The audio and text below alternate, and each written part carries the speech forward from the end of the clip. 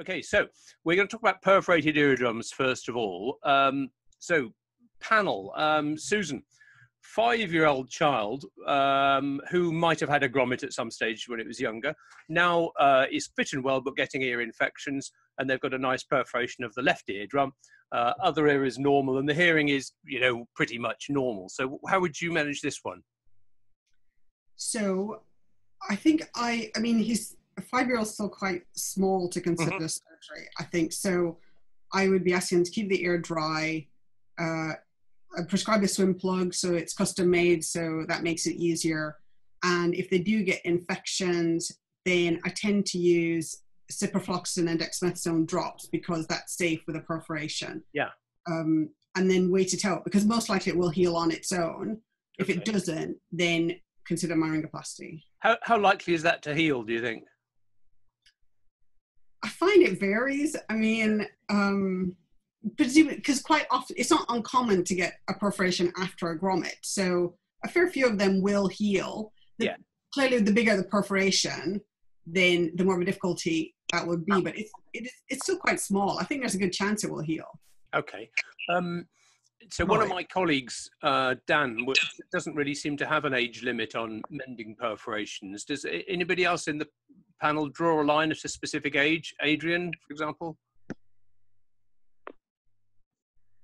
Not really. The question is how much trouble is the perforation causing, and if it's not causing any trouble, then there's no rush to repair it. And I think there is a possibility that over the age of 5 or over the age of 7, or perhaps waiting to the age of 10, that middle ear function has a better chance of being normal. I always used to wait till the age of about 10. Until the mesh analysis from Birmingham, which said age didn't make any difference and the status of the contralateral ear was more important. But of course, that itself is dependent on age to some extent. So if there's no rush, if there's no indication, you don't have to repair a hole just because it's there. I would, like Susan said, I would wait on this one. Okay, Will, say that this child was getting a lot of infections. What would you do about it then? You know, their parents were kind of leaning on you to do something. So I think generally, if you have a dry perforation, it's very reasonable to wait. And my practice is wait till about 10. Oh, okay. And looking at also at the other ear. Yeah. So if the other ear is glue-free, and it's not having problems, then that's a positive factor.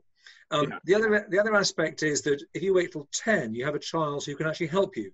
They will lie still to have their packing taken out. You don't have to go back to theatre to actually remove all you put in. But if the situation is changing, the other ear becomes more pertinent, because at 5, if they've got a completely glue-free other ear and no acute otitis media on a regular basis, then you can start to think about it. If they've got either glue or recurrent AOM in the other side, then if you graft this, they may well get glue back, or they'll reperforate. And so sometimes you've got to tough it out. However, if the other ear is disease-free, it's looking good, they're getting lots of infections in this ear, then you start to think, shall I do something? Okay. Now, the worry I would have with this ear is the myringitis. If you look at that ear carefully, you've got a myringitic area. You can see posteriorly between the perforation and the tympanosclerosis, it's not normal drum, it's myringitic drum. And sometimes with these post grommets in perforations, you get the middle mucosa either invading or not, or the epithelium not healing, and you get this big myringitic segment. And if you look at it, you can see there's a circle of myringitis asymmetrically more posteriorly. And if you don't take that off, they will actually heal with myringitis. And then you'll have one of these nasty perforations, these intact drums, but with a myringitic segment.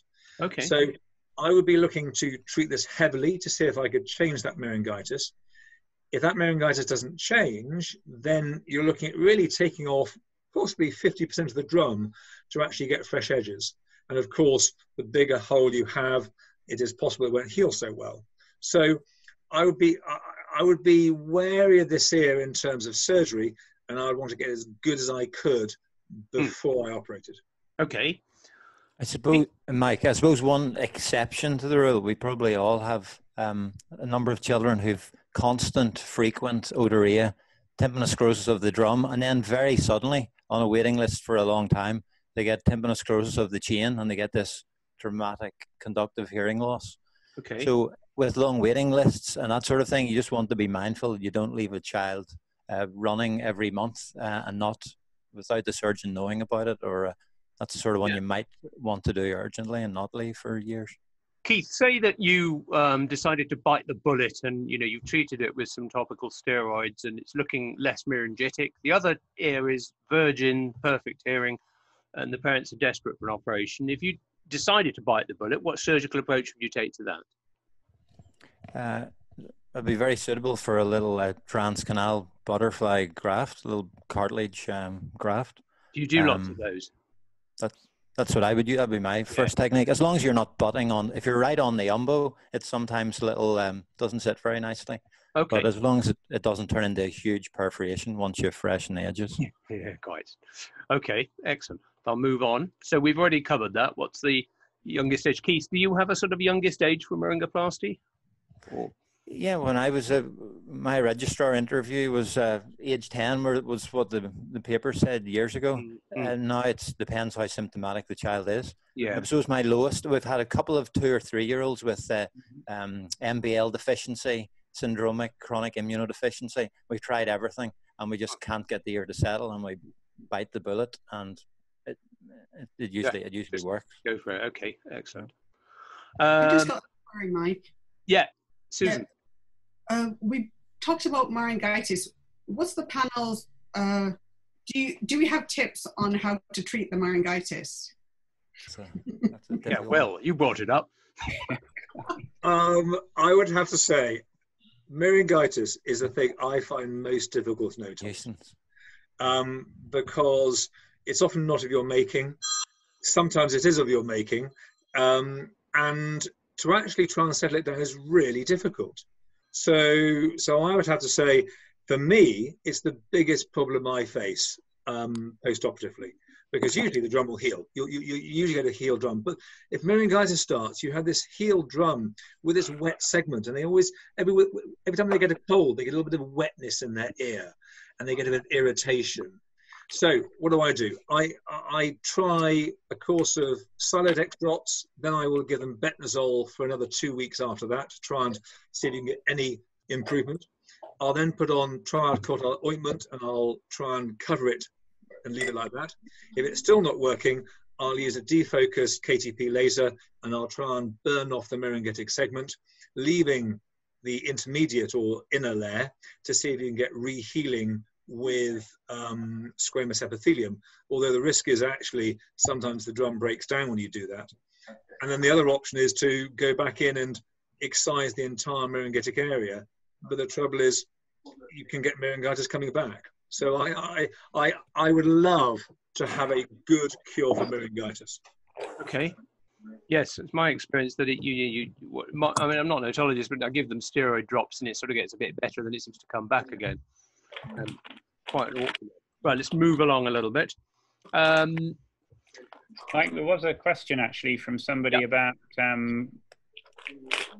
operating on a discharging ear that's not responding to treatment. Okay. You want to take that now, or yes, let's take it now. So I'm going to go forwards a little bit. Infected one that's discharging. So what are you going to do here then, Adrian? What did you start? Well, so I would use drops in much the same way that Susan had said to use we have ciprofloxacin dexamethasone drops here to try and calm it down. My preference, there is when you mentioned that, Susan, it made me think of work which has been done in a couple of centres in the US, showing that anytime you apply Ciprodex drops to the ear, there's a risk that you're more likely to have a perforation afterwards. It's been shown if you put the drops in at the time of grommet insertion, you're more likely to have a perforation when the grommets come out. And animal model studies show that the drum doesn't heal so well with ciprofloxacin or dexamethasone, or even worse, a combination of both. We sort of looked at that question ourselves retrospectively, and it doesn't seem to make much difference, but I think it's something to be mindful of, that maybe that combination of drugs isn't good for healing of the eardrum. But in the absence of anything better, that's still what I would use at the moment. And so I would try and get it to settle down, but if it didn't, as the question implies, I would still go ahead anyway. And interestingly, that meta-analysis that I referred to from Chris Colson and colleagues in Birmingham showed that, and I think there was another review as well, showed that the success of repair in an actively inflamed ear is better than in a dry ear. So although it's a bit of a pain having to operate on an ear like this because it bleeds and you can't see so well, I'm not sure that it's a reason to avoid surgery. In fact, it may be the indication for surgery. Okay, right. Susan, what do you think? Yes, I would. I wouldn't. I mean, I would do the same. I wouldn't operate if the patient comes in. So certainly I'd try the drops to see if I could settle the infection before, but I wouldn't delay surgery if there were. The problem is if you've got a patient who has multiple infections and repeated infections, then often surgery is hopefully the solution to the problem. And I think you just have to warn them about that. I mean, I think I'm a little bit more cautious if they have an overall infection, if they're febrile or they have something else going on, as opposed to an active discharge where the patient's fine. Treat it as best as possible. I think there is some, we used to have this idea of, well, do they need to have a cortical as well? But right, I was just about to mention that. For ages. Yeah. So that's sort of doing a CT and doing a cortical isn't something that you'd necessarily worry about so much now. It doesn't seem to be. I think there's very good evidence that doing a cortical mastoidectomy adds absolutely nothing to the chances of successful outcomes. So I would definitely not do a cortical. Anybody else, Keith or Will? Do either of you consider a cortical, or is that old hat now? Not routinely. No, I would consider an adenoid. Sorry to butt in, Will. You carry on. No, I was saying, no, I wouldn't do one routinely. I mean, if you look at this picture, the middle ear is actually quite quiescent. Yeah. And actually, this is, again, a more myringitic. So I wouldn't operate on an infected perforation. If there was mucopus around, I wouldn't. If there was a moist ear, and so there was inflammation, I would. And so I would draw that difference. If you've got mucopus in the ear. Mike wanted us to be provocative, so I'm just going to try and stir it up a bit. So your kid arrives on whatever day your operating list is. You have a look in the ear and it's pussy. You're going to cancel them and bring them back on another day? So what I do, so with perforations, I see them between 1 and 2 weeks beforehand because I don't want to cancel them on the day. Mm-hmm. So I'll see them. If they've got a pussy ear, I will treat them with drops. And when they come back, usually they don't have a pussy ear, but they might have a moist ear. And so I don't like mucopus, but I'm very happy with slightly stained mucus. Okay. If they arrive, if I haven't seen them, and they arrive on the day, and they've got an active pussy ear, I'll send them home. Okay. Good. So let's talk about another picture. Adrian, sorry. Word, I just wanted to throw in the word adenoidectomy because I think, if we're talking about young children and in discharging ears, it's important to consider that may be contributing to the problem. Okay. If they're enlarged or just regardless of whether they're enlarged or not? Well, I don't know. Okay. Really, but, yeah. Okay, let's move on. Here's another perforation that 8-year-old, the hearing in the other is okay. They've got a very marginal conductive loss in this side. Once again, they're getting infected, and you've decided to bite the bullet and operate. Well, I would have done, let's say, but of course I could be proved wrong. Susan, what surgical approach for that one? So to be fair, it's a small. Relatively small perforation. So you've got a few options. You could do it you could certainly do it endoscopically with permeatally and use tragal perichondrium or tragal cartilage to help to reinforce that. You could make a small endoral incision or a small post-oral and repair it. So I don't tend to use a cartilage button. I tend to use grafts, and I tend to use cartilage as well. But I think this would be a fair one to do endoscopically. It's small enough. If you were doing that one, let's say you were doing it endorally or postorally, would you use cartilage routinely to reinforce the repair? So I tend to use cartilage. I just make it quite thin, but I tend to use cartilage. Yeah. In my hands, it gives better results than just using fascia. Okay. I know which way you'd repair this, Adrian. I suspect you'd use the endoscope. Keith, what would you do? Yeah, I like Adrian's way of doing it. I'd probably still use the microscope at the moment. It'd be tempting to try to freshen and a push through underlay fascia graft, but because it always seems like such a lot of work to lift the posterior flap, flip the eardrum over, and then unpack under that. But so a push through is where you get a bit of tragal perichondrium or temporalis. You put gel foam into the middle ear, and then you just squeeze the graft through the hole and arrange it neatly. You can stack it on gel foam. Sometimes you can hold it with surface tension and a little epidisc laterally. And that works okay for you? Well, no, you have some failures with them.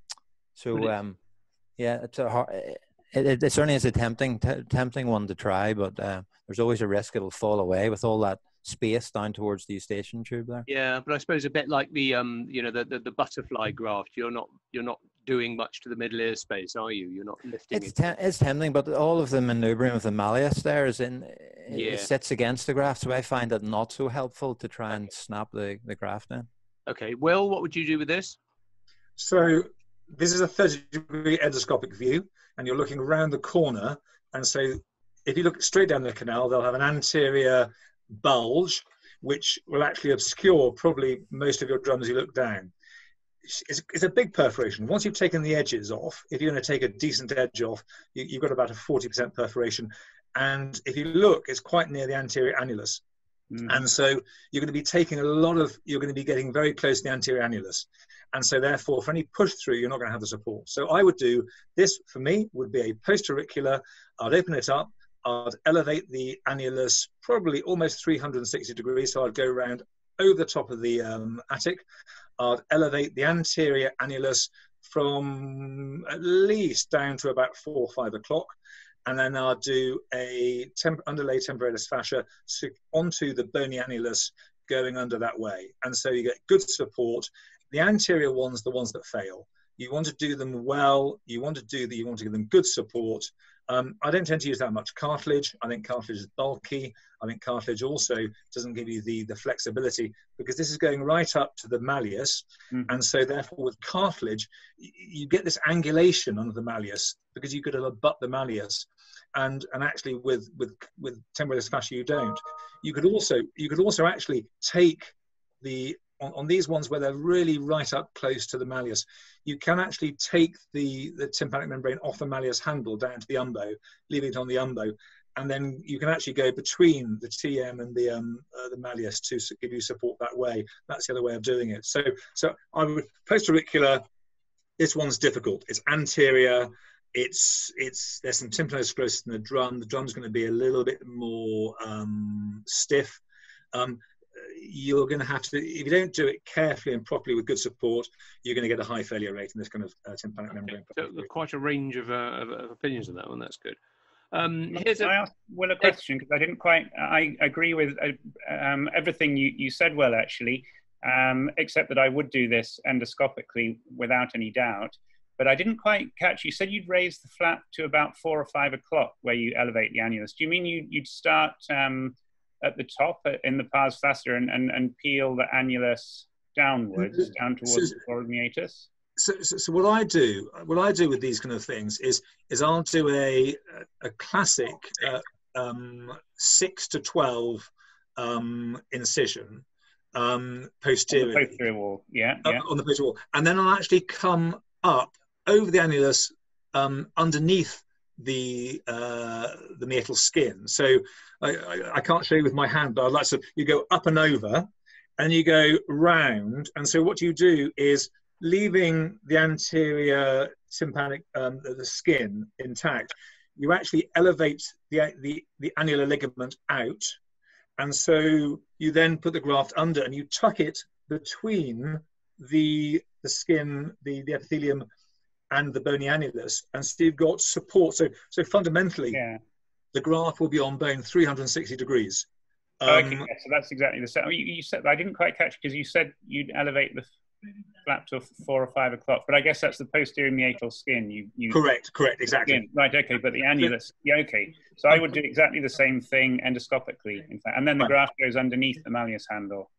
Correct, and so you've actually got graft onto bony annulus 360 degrees. So you get no fallback, and you've got definite support. Yeah, no, that's exactly the same as I would do. Yeah. Okay. I'm going to probably just put one more or so up. Let's have a look. Yes, I quite like someone to talk about this stuff. This is what I've always been told is snail tracking. And actually this child's got a nice neat hole on one side, and they've got that on the other side. And the conductive loss is the one on which the snail tracking is. Can you see that, everybody? Will, can you see that? Yep. Yeah, great.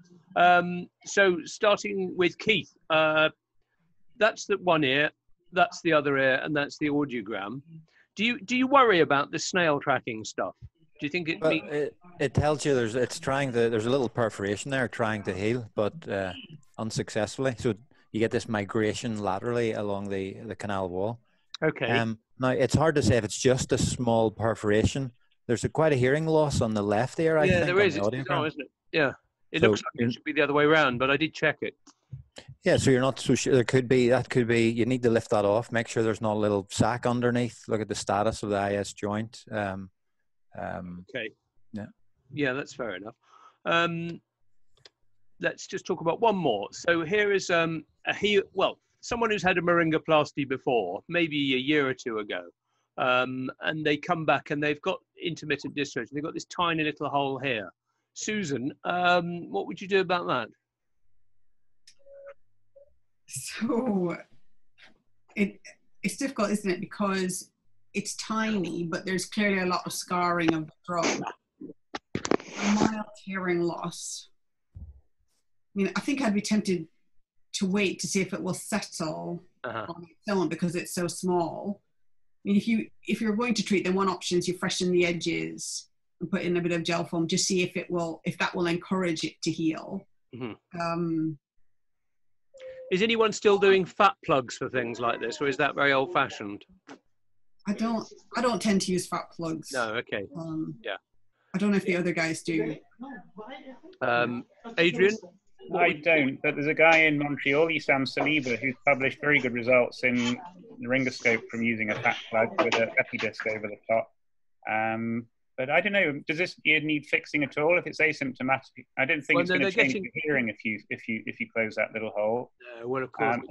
If, for example, this was a kid with a cleft palate and a retraction on the other side, I'd be delighted to get this result because that little hole will equalize middle ear pressure, probably in a fairly asymptomatic way. So it does depend on the kid's situation, really, whether you want to do anything about it or not. Yeah, let's say it's getting a bit infected. Would you, every 2 months they're getting discharged from that ear? Yeah, it's difficult because obviously all my perforations close after. Yeah. It's an academic question for you. Yeah, okay. Yeah, no, it's difficult. I don't know. I don't know what I'd do. Maybe I would. Goodness knows. Maybe. Yeah. I mean, as Will said, once you have to make your decision about what you're going to do after you freshen the edge. Because you might find that when you kind of cut this up a bit, all the scar tissue comes away and you've got a much bigger hole than you thought. Yeah, okay. I might do a cartilage butterfly graft for a little hole like that if it looked like it would pop in well. But I mean, there isn't a right answer for this. It's not like I did something clever and I'm going to present you with a beautiful eardrum, because that's not the case. I think I sat on this for a bit and just took the one photo. Will, what would you say about this? So the question I would ask is, did this work, and then has it re-perforated? Because sometimes you see these ears which fundamentally the perforation is part of a sort of a long-term process, and is almost nature's grommet, and you close it and then it goes pop and you get a little perforation back. So it could be if one's generous, that you've re-perforated. The other aspect is it could be an aspect it hasn't healed. So I would want to know, did it heal then re-perforate, or has it just not healed? If it's just not healed, if it's re-perforated, then the trouble is if you try and do something, you're going to get a problem in another place. It might be one of these patients who do get recurrent acute otitis media. If it's not healed, if it's causing problems, I would probably endoscopically or microscopically try and freshen the edges, and I would either use cartilage or fat. I would think of what's going on there as chronic otitis media, where your ear's been inflamed from some form of infective insult, and it's trying to heal, and it's a battle between the two. And so a perforation is not just a defect, it's a sign that battle occurred. Next one. Oh, give me a second. There you go. Right, I'll stay on it. So I think we used to talk about tubotympanic, CSOM, self and unsafe, and I think we ought to change to COM with cholesteatoma and without. And without, we often call it mucosal. Next one. And it can be active, it's got discharge. Inactive, you've still got the pathology, it's dry, it's healed. And the next picture shows you, and this is a classic, healed COM. So you can see the tympanic sclerosis, the thin drum. This is the end product. Next one. So tympanic membrane retractions. Next one. So what's going on? So due to the inflammation, you've lost the middle fibrous layer. So therefore you have a thin eardrum. And with children, if you've got ET dysfunction and negative middle ear pressure, you then get this thin segment starts to retract. And it can be anywhere, but classically posterior and superior. It can stick to the ossicles, and then if it sticks, it can start to erode or collect debris to form cholesteatoma. Next. And so this is simple atrophy. So on the left, you can see a drum which looks normal, but when the child valsalvas, it bulges out. So they've got over their eustachian tube dysfunction, and therefore it doesn't retract, but it's still there. Next one. So prevalence varies in certain populations. Navajos quite small, more in the Danish. But interestingly enough, if you've got glue ear, quite a lot develop retractions over time, and some can be advanced. Next. So the big question is, if you've got a retraction in a child, which ones are going to progress? And how do we answer that question? And it's quite hard, I think. Carry on. So for the registrars, you need to know the two classifications, TOS and SARDE of attic and pars tensor. You probably know them already, just to run through them for the registrars. Carry on.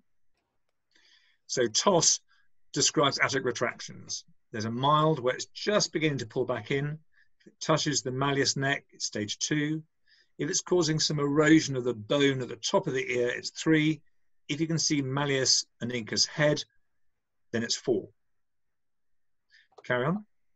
So this is, you look at this and you can see there's an attic retraction. You can probably see the head of the malleus, possibly something more. That's probably stage 4, but in a crying, wriggling child, it's quite difficult. Carry on. So attic retractions, sort of prevalence in children between 5 and 10. Most are small, but you do get 1 or 2% which are quite deep. Carry on. So SARDE. Now, SARDE classification of the pars tensor, there are some issues with it, because he talks about grade 1 being mild retraction, grade 2 touching the incus of stapes, grade 3 onto the promontory, but it comes off if you suck it or with a Valsalva. Grade 4 is adherent. But the trouble is, a lot of retractions go to multiple areas. So what I will do clinically is I will write what SARDE grade it is, but also I will draw it and document that. Next. So in terms of SARDE, grade 1 doesn't tend to progress. Grade 2 can come and go, but about 16% may worsen. Grade 4, often they worsen, but still 16%, and 10% may go towards cholesteatoma. So next one. So what we're looking at is, if you look at the more significant retractions, roughly about 10 to 15% will progress to cholesteatoma. However, by the corollary, 85 to 90% will either stabilize or improve in children. And we see these in terms of adults. You see adults and you look at their ears and they've got a stable pocket that's been for years. So the question is, which do need surgery? Which of those small groups need surgery? How do we choose? Carry on. So what options have we got? We can either manage it conservatively.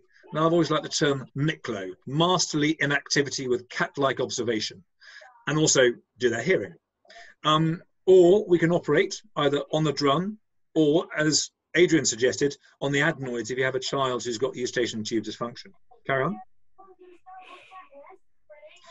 So what surgery are you going to do? If it's in the attic, you could try and ventilate it, but that doesn't often work too well. If you're going to do something, you're probably going to actually have to expose the pocket and reconstruct it in one of the surgical ways. Next one. In the pars tensor, these often will actually respond to ventilation. So you can either ventilate, you can, if the pocket's mobile, excise it and ventilate. You can excise it and reinforce it, or do something bigger. Next one.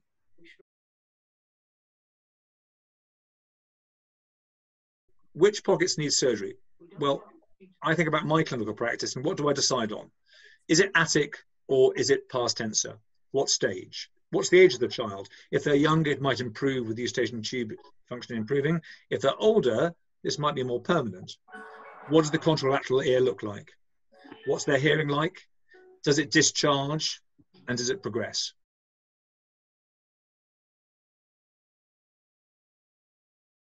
Really, we're all trying to weigh up what to do. And we want to know what's the potential for progression, which ones we should operate on, but also the risks of surgery. Although I'm sure in your hands, Adrian or Mike, you never have problems. However, occasionally you do, and occasionally it doesn't work quite as well as you hope. Mm-hmm. And if 85% are going to be fine, well, you've got to weigh that up. So it's hard and fast rules are difficult. Carry on. So what grade? Retracting back looks to me like a grade 1. Next one. So now it's touching the incus, but also you've got glue. So is that 2, or does glue put into a different grade? So probably grade 2. So next one. What I would do generally for these is grade 1 or 2, good hearing, no activity, normal ear, probably watch. If it stays stable, continue watching. If they've got glue ear, consider a grommet. Next one. So here, tympanic sclerosis, we're just touching the incus, maybe a bit of incus erosion. Next slide. Here, you can just see it touching possibly the promontory, but anteriorly you've got a bit of a retraction as well. Is that a bit of keratin building up? Mm-hmm. Next slide. So grade 2 or 3.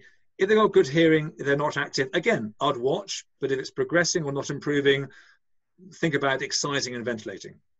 Next one. Now here, we've got a grade 3. It's touching the promontory, but more importantly, you can just see it starting to erode the long process of the incus. So maybe the hearing's going off. Next slide. So hearing's going off, grade 3, I would certainly do something about it. I'd elevate it, I'd possibly reinforce it, or ventilate it. Next one. Well, just a query about that. Yeah. Mike, would you just go back one, please, to the photograph? So if you excise that area that's retracted, particularly where it might be adherent to the saccular chain, yep, are you concerned about having bits of drum left behind? Absolutely. And so I would want to see, if it comes off nicely, I'm happy.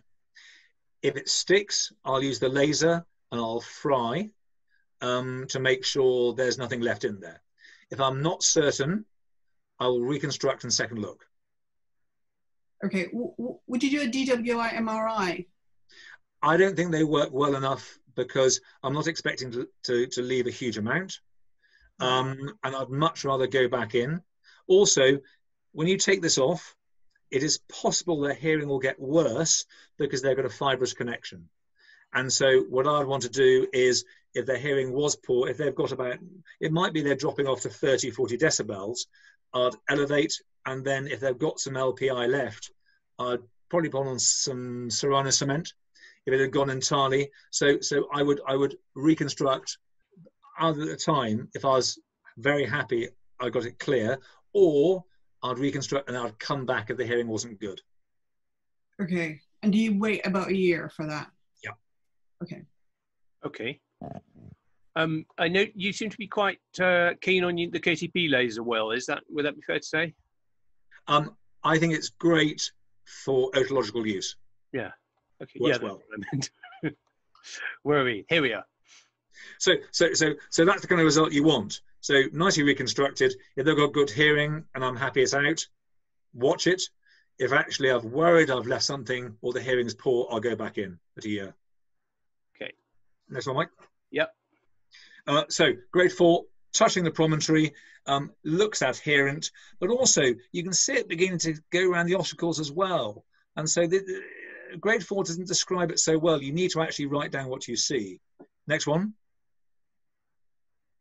So it all depends, for me, it all depends on the hearing at this point and whether it's inactive or active, because you see adult ears like this, if they just remain stable and they've got good hearing. So I'd probably still watch. If it's stable, I might continue to watch. If it's progressing or not improving, then I might well do something. Okay. Next one. And then you get progression. On the left side, you can see that snail trail of keratin just beginning to not come out of the hypotympanum. And on the right side, you've got activity. Next one. And so with this one, I think you want to do something. You want to get in there. It's progressing. And what you don't want, next slide, is you've waited too long, and there you can see the cholesteatoma building up, and you've eroded LPI. So it's very difficult because ideally you see these regularly, you photograph them, and you look for progression. But we work in a system in the NHS where you ask them to come back at 2 or 3 months, and you see them a year later. And so I haven't got an answer for that. And so Mike, next I've got a few ones that to go. What do you think of this? What do you think is going on? And can you give it a grade? And what would you do? Who's going to start? Should we go in order? Susan? So in terms of a grade, part of it's on the promontory. It looks adherent, so potentially a 4. I think I'd be concerned about. You've got this bit of wax over the long process of incus and stapes. So really, you need to take that out to see what's going on. So Mike, go on to the next slide. So I don't think it's wax, I think it's keratin. It's keratin. It's almost like a keratinous horn building up over what is likely to be the area we see now. So I've now removed that under the microscope. Right, okay. So I would be thinking that that's unlikely because it looks like keratin, it looks like it's adherent. You know, I'd be having that discussion with the family depending on the age of the child. If you really wanted to try conservative, then you could examine under the microscope, put in a grommet and see if it elevates. But I think it's unlikely to do that because of the extent of the retraction, in which case I need to excise it and reinforce it with cartilage, is what I'm thinking. Okay. Keith? Yeah. It looks surgical right from the start. It looks like a tympanoplasty here. Hearing test, CT, maybe a CT scan. Depends if they've had a lot of pain, how long this has gone on for. Check and see how deep that attic retraction is superiorly. But yeah, discussion with the family about actively intervening rather than continuing to watch for a long period of time, and a tympanoplasty procedure. Okay, Adrian, open or endoscopic? Oh, I would do it, and if I was going to do anything surgically, I would do it endoscopically without any doubt. The question really is whether I would do anything surgical at all. The problem with all these retraction cases, if you put in a grommet, the grommet's going to fall out, and then either the physiology will have improved and the kid will be okay, which would have happened whether you put the grommet in or not, or the physiology hasn't improved and you're back where you started. And often when these ears have had several sets of grommets, they don't last very long. So you might be putting a grommet in once or twice a year for years, and never really changed the outcome. So I wouldn't put a grommet in. The problem, as people have alluded to, the problem with doing a cartilage tympanoplasty here is you might make the hearing worse. That happens. I looked at my data, and it was about, I can't really remember, about 1 in 20 or 30, the hearing got worse. And occasionally, as people have alluded to, there will be the risk of skin getting trapped, and so you then get you caused a cholesteatoma when they didn't have one in the first place. I would have cleaned. Most kids would have, I think it's fair to say, would allow you to clean off that keratin in the clinic, and if there's no granular, they would. Sorry, I said maybe they would in Toronto. Yeah, I'm not sure about Bristol. It depends a bit on the kid, doesn't it? But yeah. If they wouldn't, then I would get them to put oil drops in to soften it up, and sometimes you find when they come back that the keratin has migrated spontaneously. And I think in the old days I would have done a cartilage tympanoplasty on this ear, but these days I don't think I would. I would just monitor it, and if keratin begins to accumulate in the tympanic isthmus, either anteriorly or posteriorly there, that is not cleanable, then I would operate. I think the aim for me is to save the stapes more than saving the incus, really. Right. That's how I approach the cleft palate population as well. Wait and wait and wait until the keratin is gathering and not clearing. Because if you go in and reinforce, even if you leave a millimeter gap around your cartilage, it invariably retracts. I think that's the problem. I agree, Keith. Yeah. You do get some great results from a cartilage tympanoplasty in this kind of ear, but I just have a feeling those are the ones that would have been okay if you'd done nothing. So it would have been stable. I don't know the answer, and I think you said this well, that it's difficult. Another thing that's important actually that we haven't really emphasized is the preference of the parent. You're going to get informed consent. Are they the kind of parents that want to do anything to try and preserve the hearing and really want surgery, or are they the kind of parent that's terrified of having surgery and really wants to try and hope that it will get better without doing anything? That for me ends up really being the deciding factor, is parental preference. Okay. Will, should we do another one? So on the chat, Mike. Yeah, I would. Oh, there was a question on the chat. Yes, is there a place for Otovent in the management of retractions? Will. I'm unsure whether Otovent truly works. However, it's a way of keeping the parent and child occupied while you're waiting. And so by all means, I would normally say, fine, we're going to wait. Why don't you try this Otovent device? Whether it truly works, I don't know. I'm not sure. Okay. Susan, do you use it? I don't tend to. No, I tend not. What about eustachian tube dilation, Adrian, with your North American colleagues?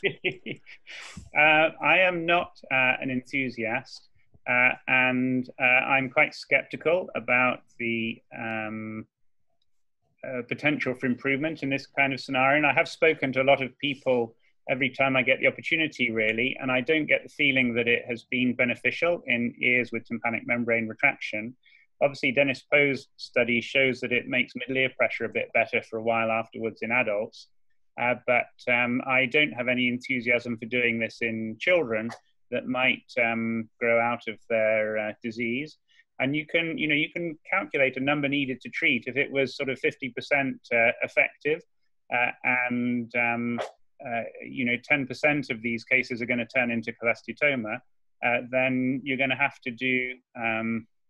I can't do maths and talk at the same time, but you're going to have to do a lot of cases before you get one successful benefit. So it's pushed very hard, perhaps there's too much economic pressure in the equation to really figure out the place of it. Surely not. Yeah. Right. But it would be great if it does work. So we have to, remain a little bit open-minded about it. I think it should be done. I think, it should really only be done in properly controlled trials. But you probably need 5-year follow-up on every patient to really figure out whether it did anything or not. Yeah. Okay. Can I just ask, Adrian, you said that you'd observe it, but if you're going to operate, you'd do it endoscopically. Yes. I'm presuming you'd still do a cartilage tympanoplasty. I would, definitely, yes. Yeah, with the tragus, yeah. Okay. All right. Adrian, you start this time. Oh dear, okay, well, that's a pity because I was going to wait and see what everybody else said. I'm wondering why you're showing this picture.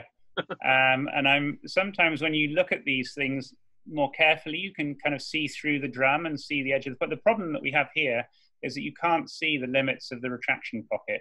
It looks like I don't know if that's the tip of the incus or the capitulum of the stapes that we can see through the defect. But apart from, you can't see the sidewall of the pocket anywhere. Sometimes when you look a bit harder, you can actually see the limits of the pocket underneath the eardrum. But I can't really see that. So that makes me guess that maybe it doesn't go too far anteriorly. There's no keratin buildup, the snail track thing around the edge of the pocket, which makes me think that it's probably self-cleaning. Of course, what we would do is we'd take a history and we'd examine the other ear as well, and we get an audiogram and all that kind of thing. But I don't know, in terms of what I would just do for that one on its own, I rarely, actually, as a rule of thumb, I rarely book surgery the first time I see a retraction pocket, unless it's actually a cholesteatoma. Normally I would, clean them up, talk about stuff, and then see them again a few months later just to see if it got worse or better. But I'm interested to hear what other people say and see what happened to this kid. It's an unusual appearance, really. Okay, Keith, what would you do here? Yeah, it's an unusual appearance, but it might be stable. It might stay like that for decades. So it depends on the age of the child, as Adrian says, all the other factors. So I would be watching that for the first few visits, photo documentation, showing it to the family. And if there's any sign of skin gathering or, you have to do something about it. Susan? I agree. I do find the photo documentation in clinic is quite helpful because it's a reference point, particularly if as in the NHS, you're not always the person seeing the patient. So it becomes much more obvious if the problem is getting worse. I might have tried a grommet until Adrian said he doesn't think it works at all. But clearly, that sense of, well, can I improve middle ear ventilation? But I think it just depends if they had any history of a smelly discharge, or if the hearing goes down, then I'd be thinking, do I need to investigate further? Do I need to do a scan? Yeah. Okay, good. Will, anything else to add to that, Will? So no, I'd agree with most of that. I mean, interestingly enough, if you look at the pocket carefully, you can inferiorly, you can see some bubbles of glue. Yeah. And so this is a child who's got glue ear. And so I actually put a grommet in this one because I always think if you can see glue, that means they have definitely got something going on in their middle ear space. And this was one of these strange ones. And this is why I think the SARDE classification really has limitations, and you really have to describe or photo. And so I actually, anterior myringotomy, lots of fluid, and with a sucker, I was able to peel and pull this off. So it came out like a sock. And then I had that big question, do you cut the suck off? Or do you actually just put the grommet in and hope the drum will refashion? And the answer is I can't remember what I did. Because this is some years ago. But usually with this kind of deep retraction, if it comes out, and sometimes they do, I'm always surprised. I'm always surprised how sometimes you release the pressure and you actually get the sock coming out. And I usually cut the sock off, because I think that when you've got so much floppy tissue, you actually want to. I prefer perforation than a very deep retraction. Yeah, I agree with that for sure. I've only done that once, and then shortly after it retracted and became a cholesteatoma. And I spoke to John Hamilton about this because his predecessor, Philip Robinson, used to do that procedure of amputating retraction pockets and was quite happy with the results. But John got to see the long-term outcome, which was of re-retraction, and perhaps not surprisingly, because you've replaced if it does heal over, it's going to be a relatively atrophic layer with no middle fibrous layer, so it's not very strong, and so it's not really surprised that it would retract again. So but that's about that. Well, so that's why you've got to put the grommet in as well. Yeah, but then what would you do when the grommet comes out? Because that's only a 6 month temporizing. It would all depend upon the age of the child, because if they were still within the glue ear phase, I would grommet them or T-tube them. I don't tend to do that many T-tubes. I'll put in 3 grommets before a T-tube. But I would try and see them through their eustachian tube function phase. Yeah, I think that's a fair point. And I think the problem that I have with my practice is that often it's the people who've had lots of sets of grommets that are sent to me what to do next. And the reason they're sent to me is because the parents have got disillusioned with the management they've had with their other secondary, in secondary care. So I only see one end of the spectrum, perhaps. And I can imagine that there probably aren't, like you say, a lot of younger kids that would benefit from a tube as a temporizing measure, stop things getting worse while we wait for them to grow out of their problems. So I probably don't see that the benefits the way that you do, I guess. I suppose my view has always been I'd much rather repair a perforation than actually a deep adherent retraction going to cholesteatoma. So for me, I will have a conversation with the parents about perforation good, retraction bad. Yeah. Fair enough. Yes. Okay. So what do people think of this one? Susan. Very unhappy ear. Yeah. So it looks like there's glue, which you can see sort of posterior inferiorly, but there's a fair degree of attic retraction as well. So I'd be thinking, is there cholesteatoma in this? Is there some cholesteatoma that you're not seeing? And just that anterior portion almost looks as if there's some white substance behind the drum as well. But that might just be the reflection. So I think it depends on the symptoms. If it's, if it looks like it's just hearing loss and there's glue, then we might try a grommet. But I think if they're having a smelly discharge as well, I'd want to CT them, see what their hearing's like, see if there's anything more that I'm not seeing just by looking at the drum. Okay. Keith? Yeah, history, audiogram, and CT scan based on that irregular whitish mass and an anterior segment. Yeah. Because, of course, just the tiny little mouth in the attic doesn't tell you anything about the extent of the sac, of course. So it can be quite extensive. Adrian? Yeah, so when I look at this, I'm not worried about the mesotympanum. I think the bulge, you can see the bulge from the tensor tympani muscle canal, I think, just above the eustachian tube orifice. And I think that the other white stuff in the anteroinferior quadrant is probably just the promontory, would be my interpretation of how I see this picture, and with a bit of myringosclerosis posteriorly. So I think in the middle ear, there's just an effusion, and that might benefit from having a tube put in. But what worries me is the pars flaccida retraction, because there is that little bit of keratin building up around the edge of it. And I think this is a really difficult question, is how do you know when cholesteatoma has developed in the depths of a deep pars flaccida retraction? And the problem is, if you do a CT scan on this kid, well, I know that you're going to see opacity in the mastoid because there's opacity in the middle ear.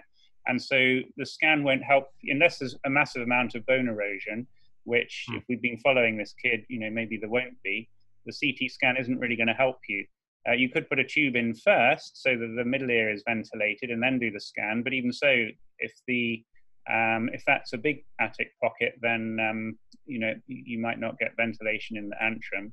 So you don't really know if this is a cholesteatoma or not.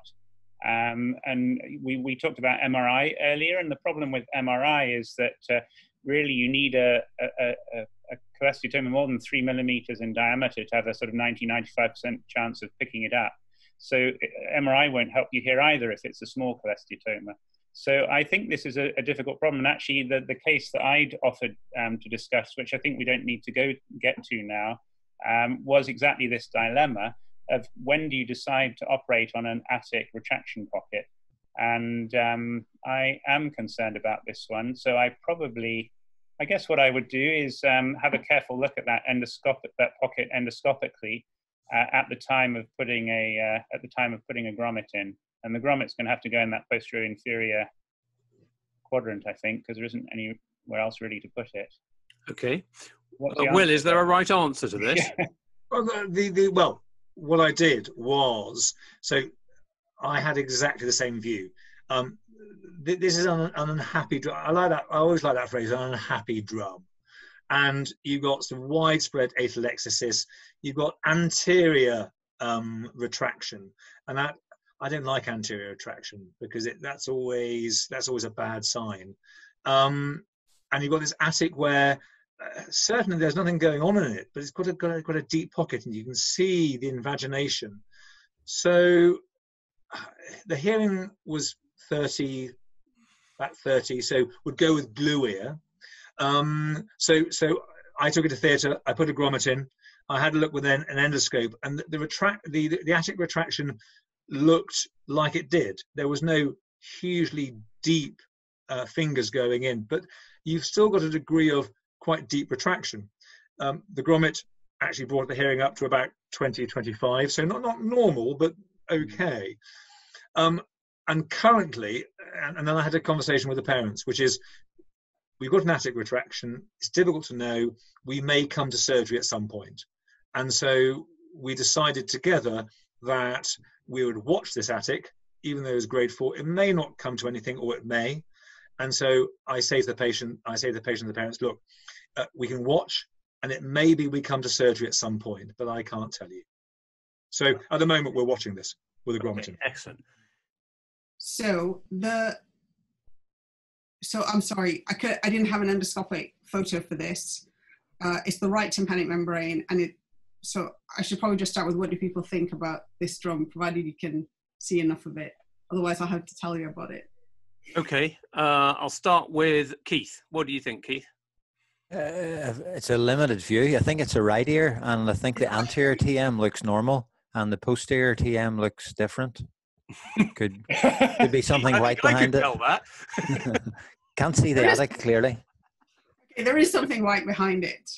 So history is he's 5 years old, presents with something white behind his right ear, been having some recurrent ear discharge.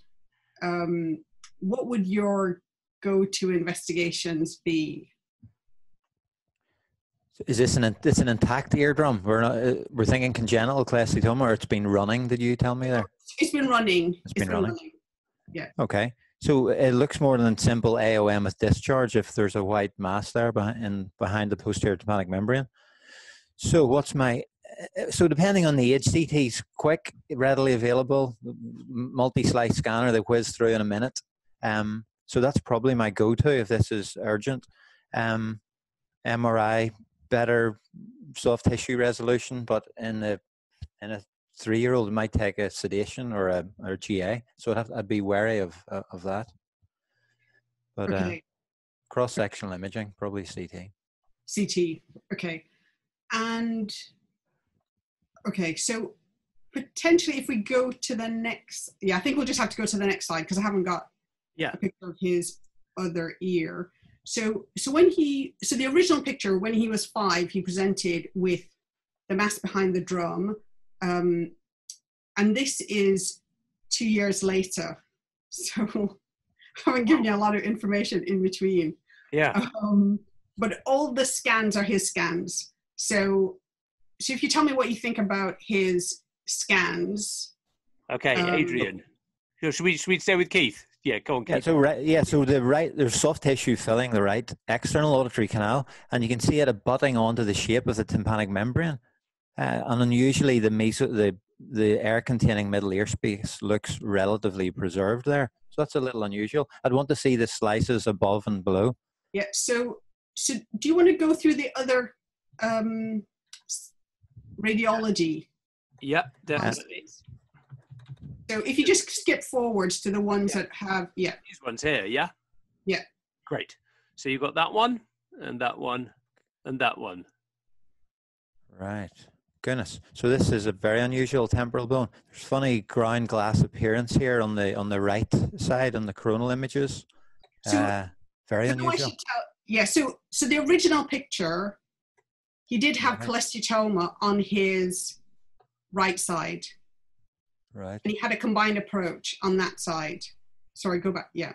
This is post-surgical, isn't it? Yeah, so it's so on the right side it's post-surgical.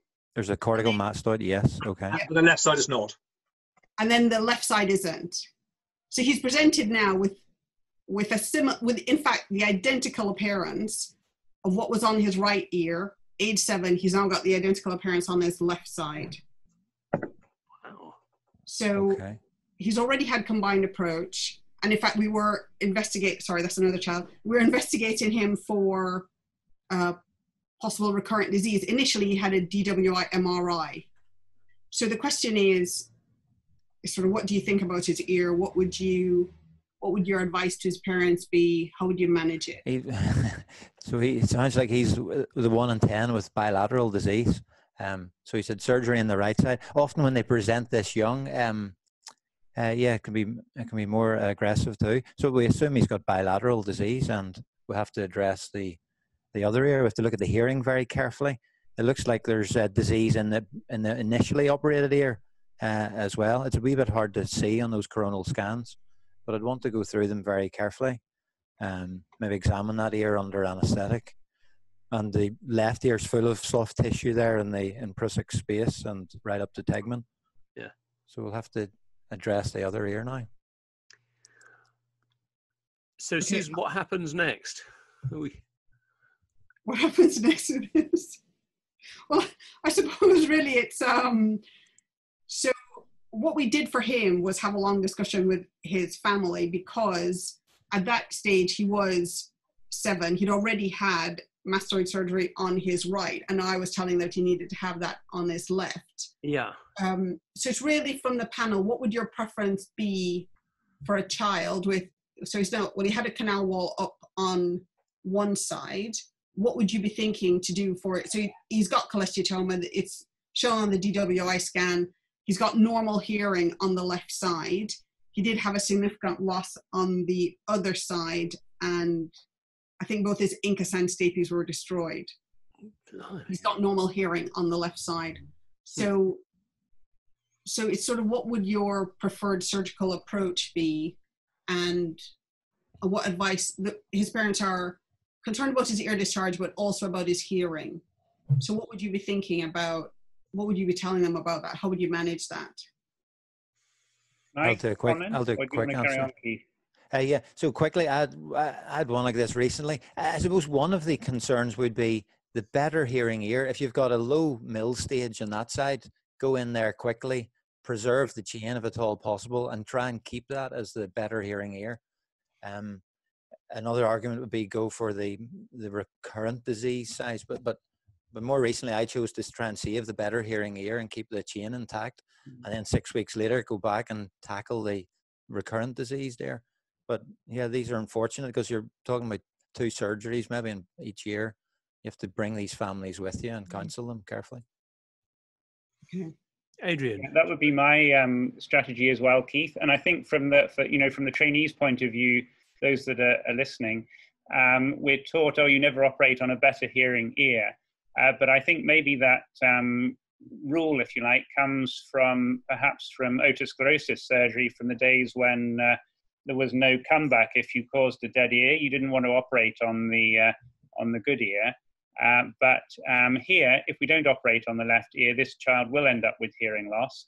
If we do operate on the left ear, they might end up with good hearing afterwards. So you need to do the surgery to prevent hearing loss developing. And you can see on the scan that there's no disease in the oval window, which is so that, the stapes is clearly okay at the moment. You can also see that the disease doesn't, there's a bit of an air gap between the incus and the facial nerve there. So it's quite possible that you'd be able to peel a cholesteatoma off, leaving the acicular chain intact. Probably you're going to need to do a combined approach tympanomastoidectomy to do so, because it certainly looks like that's cholesteatoma in the mastoid, the way it's all scalloped like that. And I think you said, Susan, from the MRI, it lit up as well. So we're assuming that's cholesteatoma, yeah. I would definitely not do so. And then another rule that at least people often come up with here, I don't know about in the UK now, but was, you shouldn't do canal wall up surgery for bilateral disease. Well, I think that's, again, incorrect. That's a rather paternalistic approach. You need to have you need to inform the parents, and if they decide that they want multiple surgeries to try and leave the child with a normal ear, then that's their choice, so long as resource allows.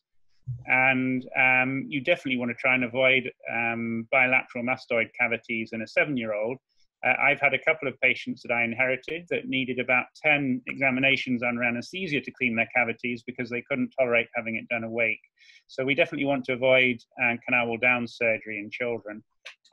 If you were forced into doing canal wall down surgery, leaving a big cavity, because let's say most of the canal was eroded as well, as you do sometimes see that in young children, then performing an obliteration procedure is going to be the appropriate option. But the other reason, of course, not to do canal wall down, if you could help it here, is because you'd have to take out the ossicles, whereas we're hoping that we might be able to preserve them. Okay. And I agree with you, Keith, that you do have to take the parents on that journey. They need to be prepared for the fact that multiple surgeries are likely to be necessary. Well, anything to add?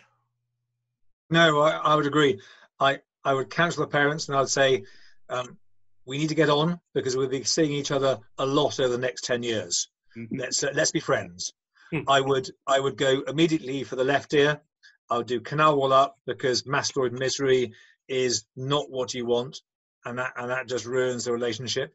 I totally agree with Adrian. It looked like stapes is viable, so you want to stay the stapes, even if you have to take out the other ossicles. Mm-hmm. You then got the stapes to use. I would probably counsel, and I'd start a Baha soft band preoperatively, because it's likely with a canal full of packing, even if you leave the ossicles in, you're going to have a period where they're going to have quite a significant bilateral conductive hearing loss. And so I'd go in early for the left, try and sort out the disease. I'll then go back to the right, I'll do the right, and I'd leave it 9 months and do the left again.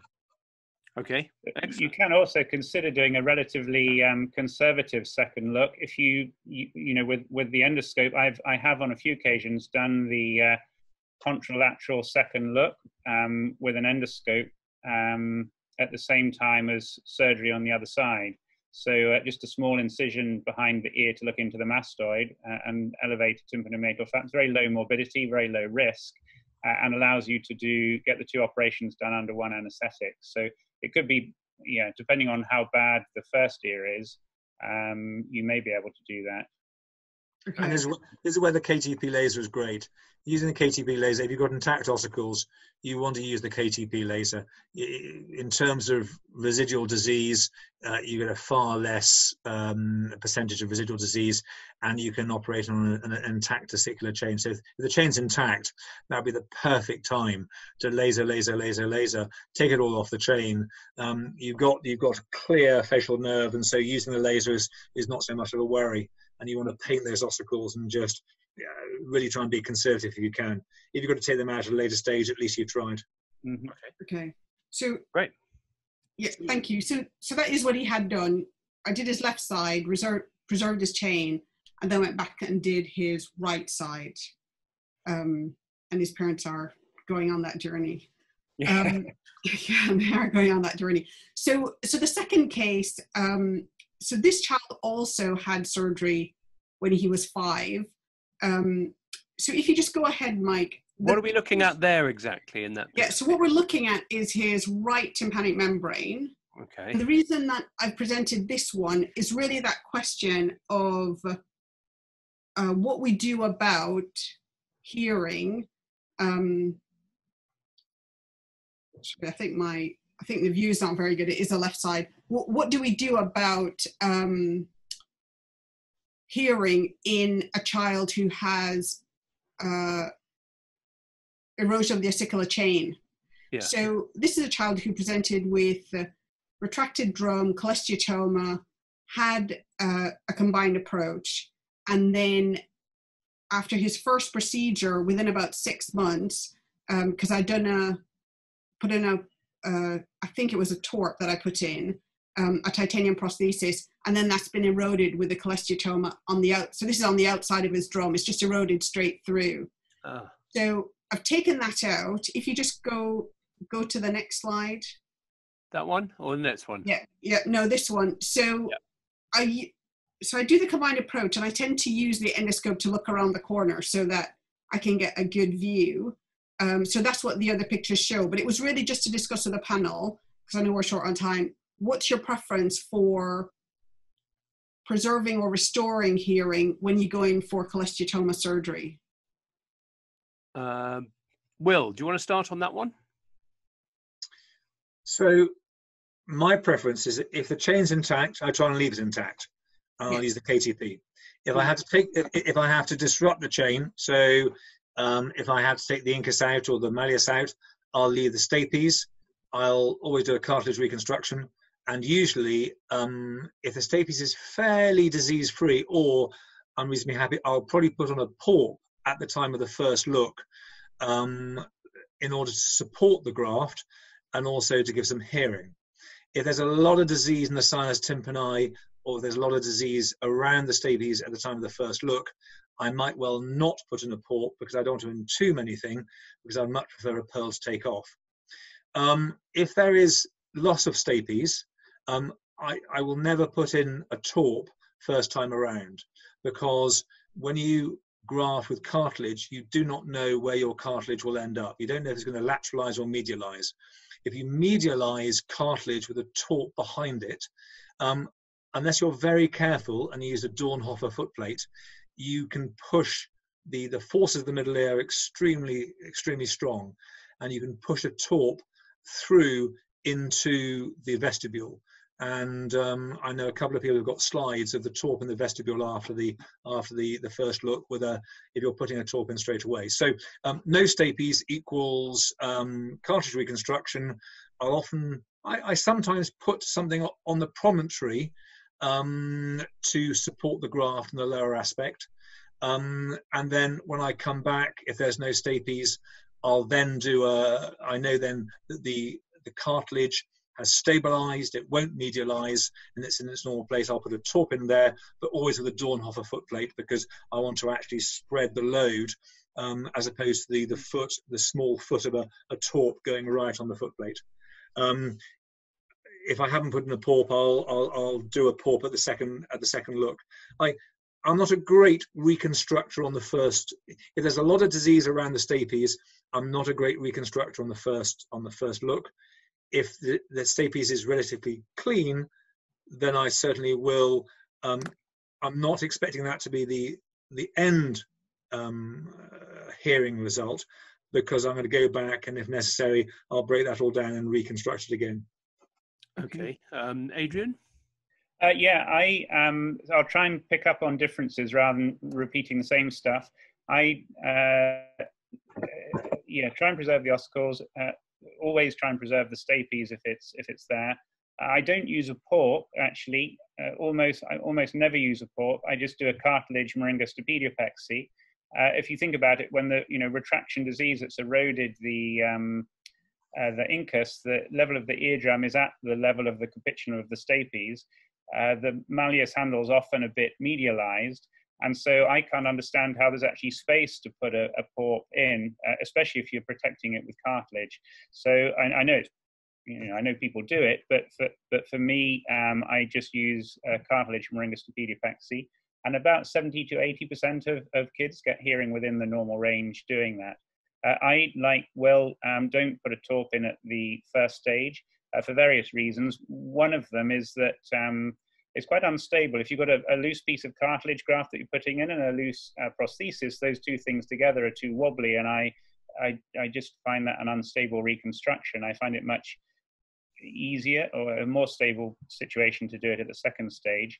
And Will, I'm delighted to hear you talk about that risk of prostheses slipping inwards. Although it's not something that I've seen post-operatively, I have heard about it, and I do worry if we put these, titanium pointy things on the stapes footplate, they're going to be there for 70, 80 years perhaps in some patients. What percentage of them will erode through the footplate in that time? We don't know the answer yet because they haven't been around for that long. And so I do get consent from when I take consent from parents, I do discuss that. unknown, probably small but serious risk. And it's amazing, actually, how when we're talking about this before their second surgery, a high proportion of teenagers and their parents decide they don't want an ossiculoplasty because they don't really feel they have enough of a problem with their hearing to want to take any kind of risk at all. Maybe it's maybe it's the way I explain it, but it does seem that children do adapt to a moderate conductive hearing loss better than one might imagine. Yeah. None of them want to wear a hearing aid either. Yeah. Maybe they should, but I have difficulty convincing them. Keith, have you got anything to add? You know, I'm type 3. If the stapes is there, that's great. I'm more conservative than the other guys. I haven't put a torp in 10 years, so mine get a hearing aid for school use. And yeah, they wear it at school. They don't all wear it at home. But I take torps out sometimes that other people have put in the middle of recurrent cholesteatoma, but I don't place them. The results are pretty atrocious with torps, are they not? Yeah. It's less than 50-50, isn't it? Yeah. It is less than 50. One thing that I found really helpful is a Dornhofer shoe. And a Dornhofer shoe is a little boat, and it's almost entirely fits into the round window niche, the oval window niche, and sits on the foot plate with a little cup to put the end of the torp in. So it also stops the torp moving around, because what you don't want is, if you don't put something on to hold it, it's like putting a pin on a flat surface. It's going to wobble around. So the Dornhofer shoe is a really nice thing if you're going to put a torp in. And also it spreads the load across the foot plate, and so you're not going to have a sharp pointy thing, as Adrian says, on the stapes foot plate, on a bony foot plate. Are many of you considering the use of Bahas in these sort of kids, or is it not normally that big a problem? Anyone? Bilateral conductive losses, yeah. Okay, yeah. Yeah. I think it's hard enough trying to persuade them to wear an ordinary hearing aid. Okay, fair enough. Okay, Susan, what else would you like to say? Anything? No, I mean, I'm probably not as conservative with using prosthesis, partly because, my typical patient will say, oh, it's great. But I treat adults as well as children, and they'll say, oh, my ear doesn't discharge, but my hearing's not any better. So, but it doesn't, part of it is accepting that it doesn't always work. Thankfully, I've not had any that erode through the oval window. So if you just go forwards with that. Can I ask you, Susan, do you think your adults complain more about their acquired loss than the teenagers do? I wonder if it's harder for an adult to adjust to it, and one of the reasons that the kids don't complain is because they're more plastic and they just get used to it. Yeah. Yeah. You think that's true or not? Maybe Will as well, if you both do adults. I think it's quite possible. Yeah. So I think often the adults are used to hearing on that side, and so therefore they notice their loss more. The other aspect of children is I think they do adapt better. But the other issue is, as you mentioned, Adrian, is that you start to talk about a hearing aid, and most teenagers blanch and start to go a bit wobbly and say, no, God, no. Now, I would be very interested to know if in 10 years' time, when they're 25 and they need to actually have a job where they have binaural hearing, whether they go, do you know what, I'd quite like a hearing aid. And so I think a lot of it is they hear the options and they hear the word hearing aid and what it'll do in terms of their social group, and they get on with it because they don't want to look any different. Yeah, and the problem is when they start trying to wear a hearing aid at 25, they've lost their neural plasticity, and now the hearing aid's not really going to work because they've got one dominant ear and one that's useless. So it's tough trying to explain all this stuff to them, isn't it? Yeah. I think the transfer of information is really hard because you have a lot of information to give and experience to give, and you need to bring them up to a very high level in order for them to truly appreciate that. Okay, thank you. Susan, do you want to go through the other slides here, or are you okay? No, the other slides are quite similar. So this is just the endoscopic view of looking at his ear And if you go to the next one, this was... what are we looking at there exactly, as a non-otologist? So what I've done is gone to the sort of behind the epitympanum area with the scope. Because really what I'm doing is going around the corner to ensure that there isn't any disease there in all the nooks and crannies. And that is where I find the endoscope most useful. What's that bulgy thing in the bottom right-hand corner? Bit of bone. I can't say it. I haven't got a name for it. Oh, okay, fine, sorry. It's from the mastoid end. It's not the... Oh, I see, it's not a thing. Right, okay, good. And this is all much the same sort of thing, yeah. It's just going further around the... sort of behind the epitympanum. So in fact, here you're just over the back end of the facial nerve, aren't you? Okay, well, from the mastoid. Your word for it, Susan, the facial nerve is, I don't know if you can see my browser, but the facial nerve is sort of anterior inferiorly, the horizontal portion. Okay, yeah. I believe you that I have faith. Yeah. Just go to the next slide, Mike. Yeah. So it's okay. So the others know what they're looking at. This is a canal view. Yeah. Because he had so much disease, it was just clearing off all of that. So on the other view, I've gone behind that, and this is from the canal view. Right. Yeah. So for him, because everything had eroded, then what I've done is grafted him, and he's settled. So we'll see what happens when we go back in and have a look. Yeah. Yeah. Let's say you're quite keen on your cartilage grafts, and I've seen quite a lot of them over the years, and the ones I've seen of yours are all in the right place. They look lovely and solid. I've not seen any that have come out or anything. That's good. No, it's great. I've got a few of those. Excellent. Okay. Anything more to add, Susan, or shall I move on to Keith? No, move on, please. Oh, that's lovely. Thank you very much. Right. So this is a nice segue from the foot plate that Will was talking about. This is another Stapes foot plate case. So one of the large sections for the trainees in the curriculum in Paediatric ENT is congenital deafness and congenital abnormalities of the ear. So this case sort of nicely covers both of them. This is a 12-month-old female. We were asked to have a look at with a second episode of non-meningococcal meningitis. She had her first episode at 6 months.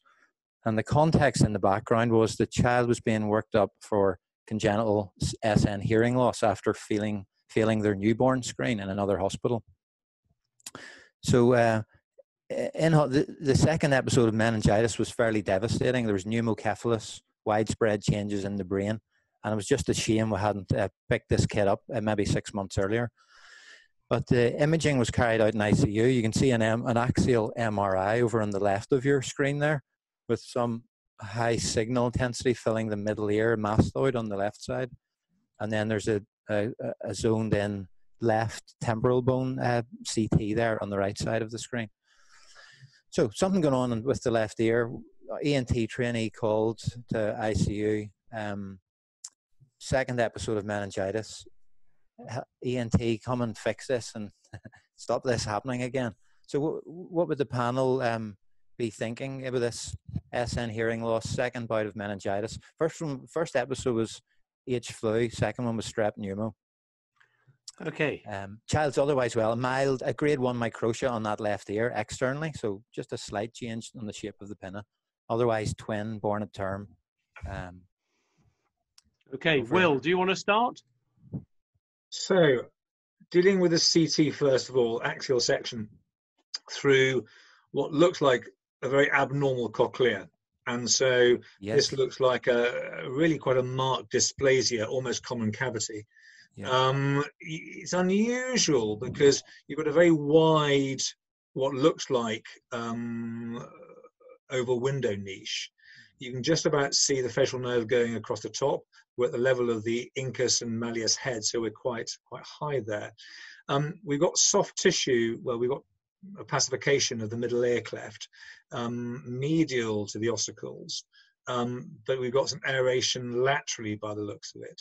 So the question, I suppose, in terms of the middle ear, looking at the middle ear Keith, was there fluid behind the middle ear? Yeah, it looked like glue, barn door, glue ear on the top. So in that case, what it's looking like is we've got some form of quite marked cochlear dysplasia. Difficult to see what's going on with the lateral canals. On the MR, on the right-hand side, you can see the lateral canals, the vestibule, the IAC quite nicely, with a slightly different cut on the left-hand side. And so we've got a lot of signal, and so it's difficult to see how much of that is fluid, how much is not. But difficult to see the vestibular. But he's got a marked what looks like common cavity. Or she, yes, is it she? She, yes. So it'd be more usual to have a common cavity in boys, but yes, I'll show you other cuts will make it clear, but you're spot on there so far.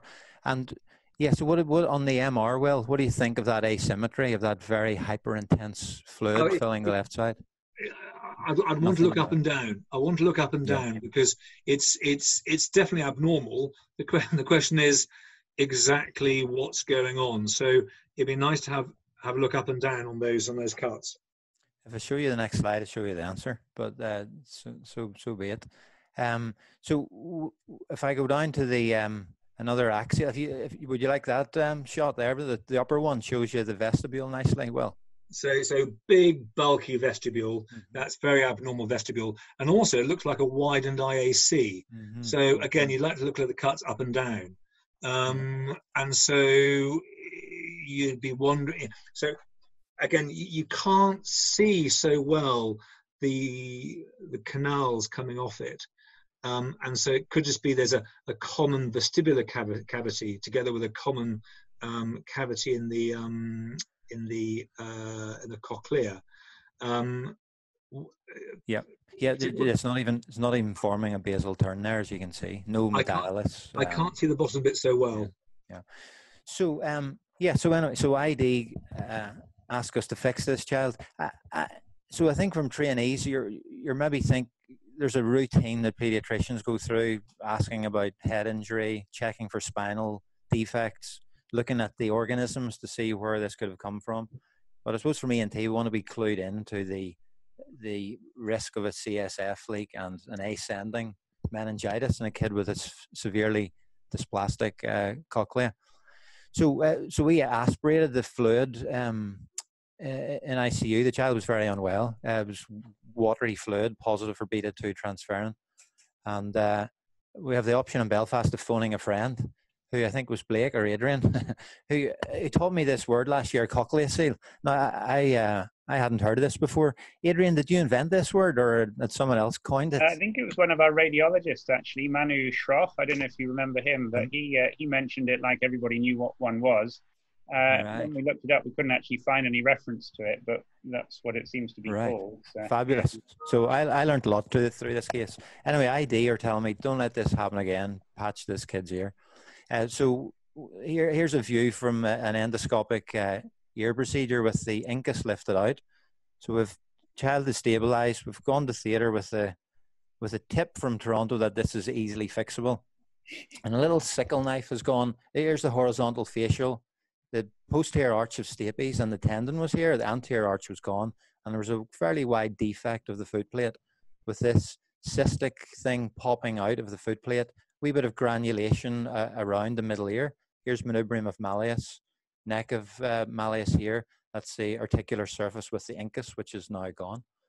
And we've just run a little sickle knife in, and the fluid is just seeping out of this space, and then packed it with temporalis fascia.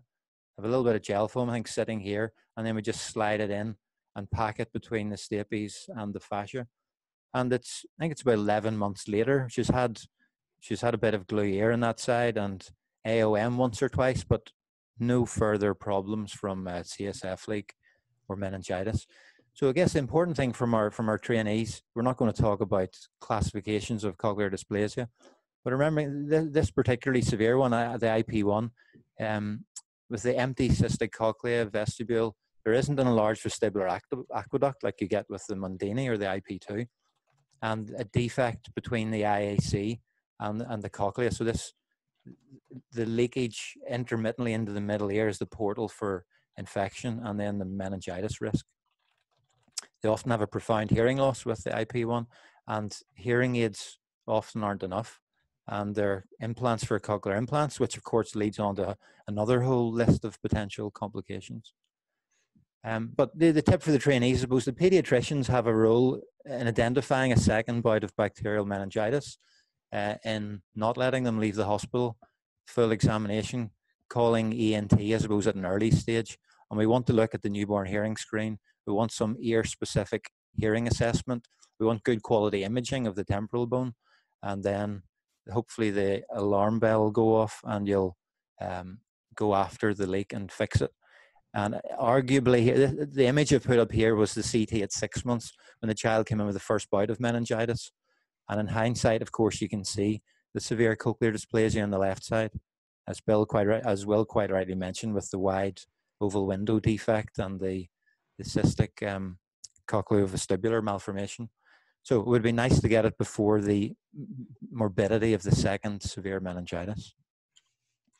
So any comments from the panel? Adrian, you've had a couple of these cases, so you know all about it. But I like that little terminology of the cochlea seal, and was delighted it was a fairly straightforward thing to fix. It's a good thing to be aware of, isn't it, about the risk of meningitis with these anomalies. The one that I had, the mother made the diagnosis of CSF leak because she noticed when she lay her kid down on one side, water dripped out of the nose. And she looked it up and tasted it, and it was salty. So she went to the doctor and said, "Oh, my kid's got a CSF leak." And sure enough, they had. Wow. That's not the way it works in Belfast. No, the doctor said it was go away. It's just a cold, but she persisted, luckily. Yeah. Is anybody else jumping around like they're in a disco, or is it just my computer? No, it's just mine. Then that's fine. Good. Is that always, because there are different abnormalities that can occur, would that generally be the way to correct it, by closing the oval window area, or are there other sites that you might want to look at depending on the level of the abnormality? This seems to be the classic defect with IP1, looking back over the literature. Okay. Adrian had a few of them. I think were yours all foot plate related? I think we had 3 and 2 children, and the one with the bilateral disorder had a cochlear implant on one side to try and get some hearing, but it didn't really work very well. I think the nerve was quite hypoplastic as well. Mm-hmm. But I think, if you read the books, there are things like Hurtle's fissure and various obscure places where it seems like stuff can leak. I've not had experience of any other site of leak than this. Yeah. Okay, that's good to know. If they've got a cochlear abnormality, it's most likely. If you look at, again, the books will say that it's more common in boys, where you have a dehiscence at the lateral end of the IAC. We've had a couple of bilaterals like this. That's X-linked. That's X-linked. That's the Phelps thing, isn't it? The type 3, where you have quite a different appearance of the cochlear with no, what would you call it? And the dialis is completely missing. So, correct.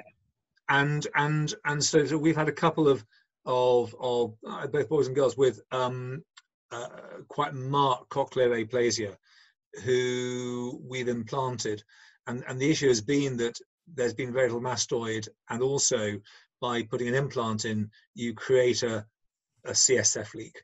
And actually, it's usually a gusher when you put it in. It actually starts to fill up. So with those, we've had one. We've just had 1 or 2. And the one we've done recently, where we've done a blind sac closure on that side. And so you blind sac it, you block the eustachian tube, and then you implant to try and give them some hearing. And actually, that's worked quite well. And so he's actually got reasonable hearing on the side we've implanted, and the other side where we're not going to rush into. So the option is blind sac. Okay, right. That's fascinating, Keith. I must say, sticking a knife into the oval window strikes me as being quite a hairy thing to do, but you clearly knew what you were doing there. Were you slightly anxious about it at the time, or were you pretty calm? I told you we used the phone a friend option. So speak to Blake and Adrian James, so they know about all these things. They told you what to do. I've seen them before. I'd heard about it from Brandon Isaacson in Dallas in Texas. So like you say, Keith, it's always good to phone a friend. Yeah, that's excellent. And basically, it's only a very brief introduction, really explaining what it is, what the benefits might be, and then just one very short clip of video on tips for how to do it.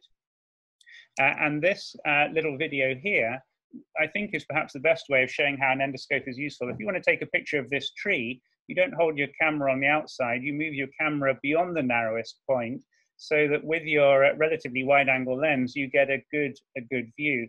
And if you want to see around the corner, you don't make a hole in the wall, you change the angle of your camera.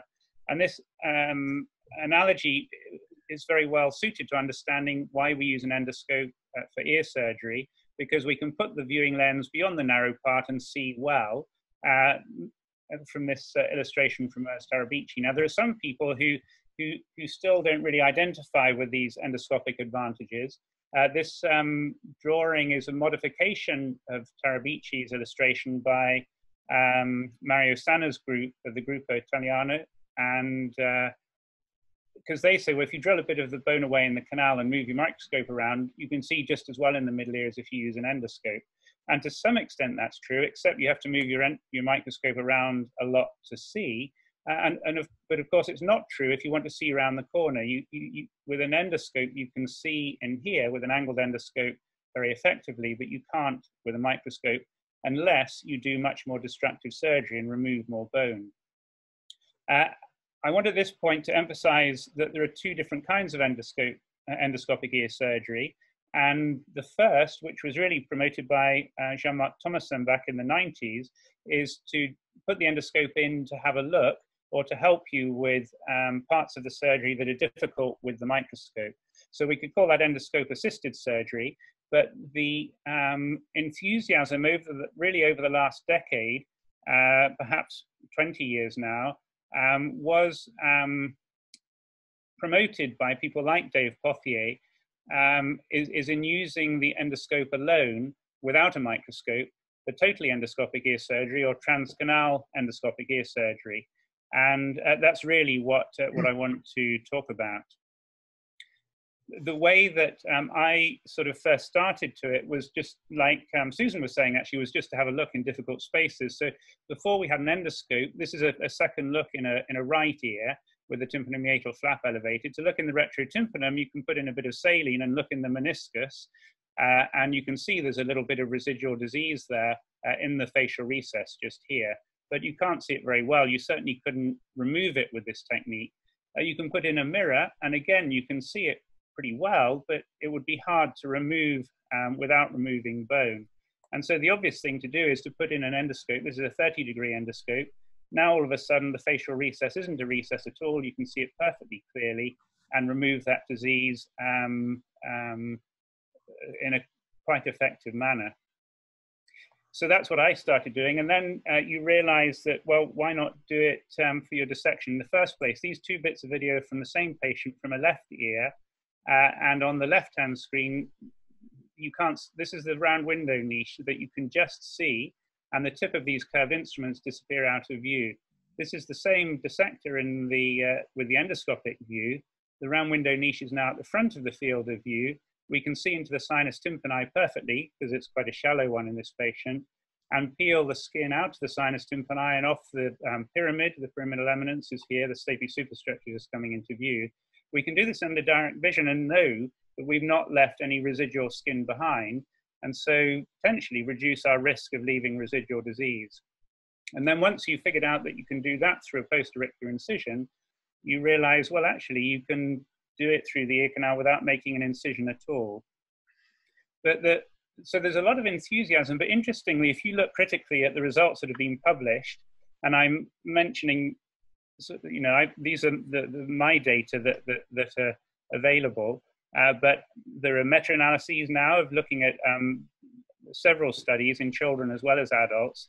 You'll see that actually the results aren't that dramatically different. Repairing a perforation is the same, whether you do it totally endoscopically or through a post-auricular incision. Results from torpusculoplasty are the same in terms of hearing outcomes. When we compare endoscope with not using an endoscope, we do get less residual cholesteatoma in the middle ear space, but overall, that's not a very strong effect. It's a fairly small difference. When we compare totally endoscopic ear surgery with endoscope-assisted surgery, there's no difference in residual cholesteatoma. So you kind of look at this and you think, well, what's the point? If the results are the same, why would I struggle and try and do surgery endoscopically? And this is the answer. It's because by doing surgery endoscopically through the ear canal, there's less morbidity for the child.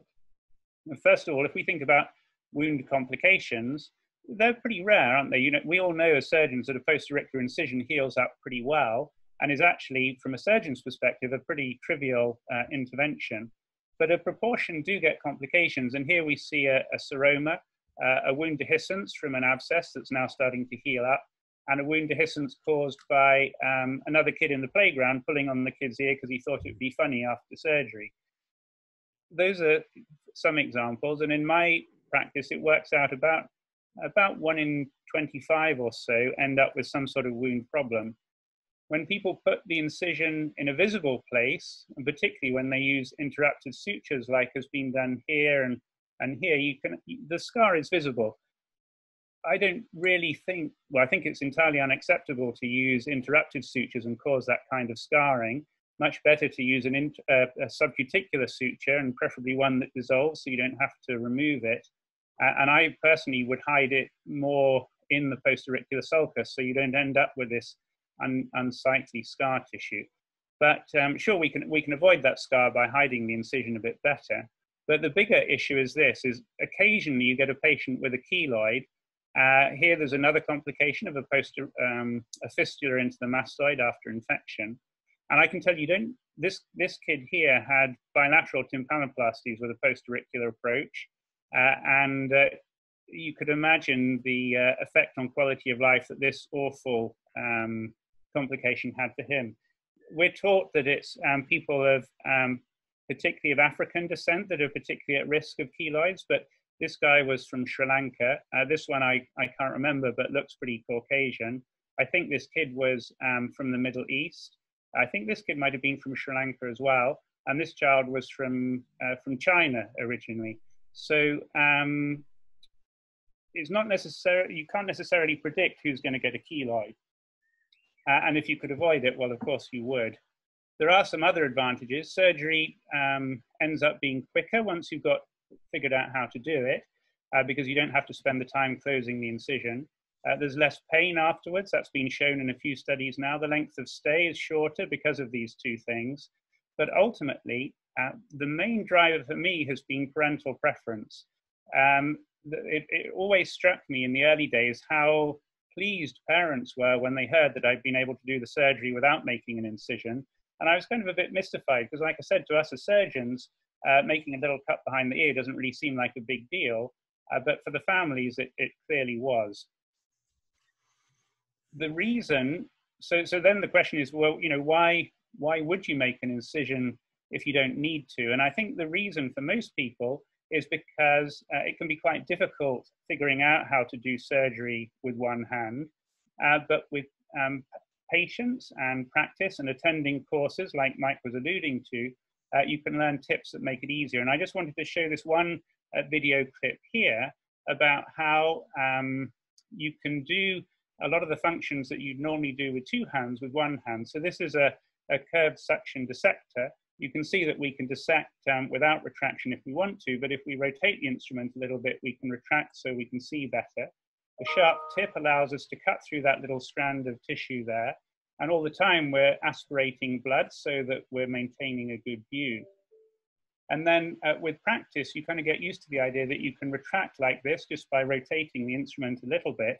And that kind of keeps the tissue under tension so that when you're dissecting, you're able to, you're able to dissect by doing all these things at the same time. And it does take a while to get the hang of this sort of thing. It helps if you have specialist instruments like suction dissectors, but it's certainly possible to do it, to do the surgery with one hand like that. One-handed is in inverted commas because you may have noticed the endoscope was moving around all the time. We don't use an endoscope holder because we need dynamic positioning of the endoscope to see, to optimize our view. So it's only a quick summary really, but I think the main advantage of doing surgery totally endoscopically is that from the family's perspective, it's incisionless surgery, which they like. For cholesteatoma, perforation, repair, and vesiculoplasty, the results are at least as good as doing it through a more invasive approach. And we do have that advantage that the morbidity is less.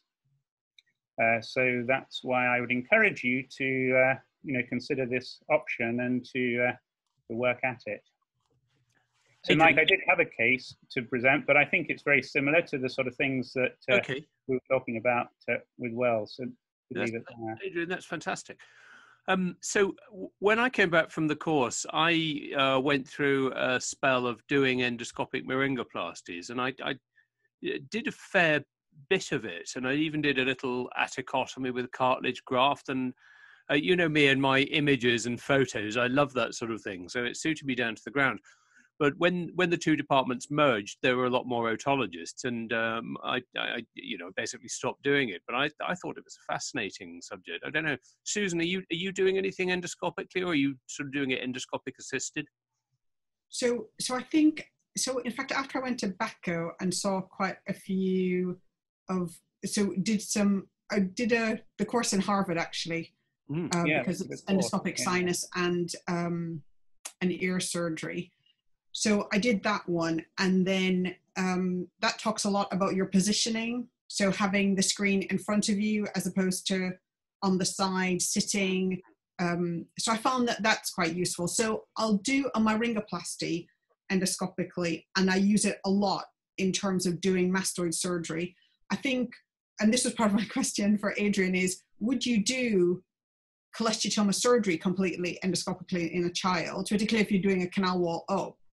I'm not quite clear on how I do that without doing an incision, but the smaller procedures, yes, I would do.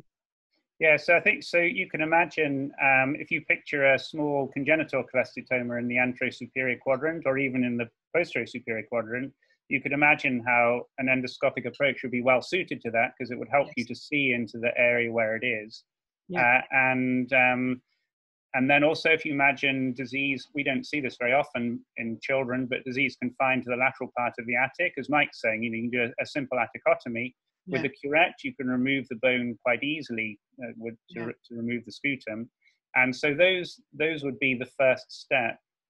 Ultimately, if you carry on, you have experience of doing that, you go a bit further. I think the limit for most people is somewhere around the lateral semicircular canal, maybe the apex of the lateral canal or a bit behind that, because in order to get any further back toward the synodural angle, you have to remove so much bone from the canal wall. You're virtually doing you're doing a front to back mastoidectomy, and then you've got a big defect to repair. And the point I always like to make is that in children, if you're using tragal cartilage to repair the canal wall, well, in a young child, the tragal cartilage isn't that big, and so you might not have enough to repair the size of defect that you've made. So especially if you need to repair the eardrum with cartilage as well, that there isn't going to be enough. So you have to think about not just how extensive the disease is, whether you can reach it through the canal, but also how you're going to reconstruct it. Okay. Yeah. Keith, do you use endoscopes a lot? But assisted, for cholesteatoma. I haven't used the Buckingham mirror for 12 years. But yes, I'm starting to use it. I think it's good. Yeah. And Will, how about Southampton? So mix. For certain things, the endoscope's great. So if you're doing, as Adrian says, if you've got a congenital cholesteatoma, anterior superior, middle ear work, going in and looking around, sinus tympani, fantastic. So very much same. I don't do much pure endoscopic surgery, but I think that actually you can mix both microscope and endoscopic together, and it works very well. So I think it's a great innovation. Yeah. Yeah, my experience was that it was quite faffy to start with, getting the graft, and then getting the graft in was, and then when you put the flap down, that was the operation over. You just put a little pack in, and that was the really nice bit, because suddenly you were done without having to stitch anything up, and actually the post-op morbidity and pain is really low, as you mentioned earlier, so it's quite an attractive thing. I think it is quite true that parents love it. Mm. You know, they love the idea of no incision, so.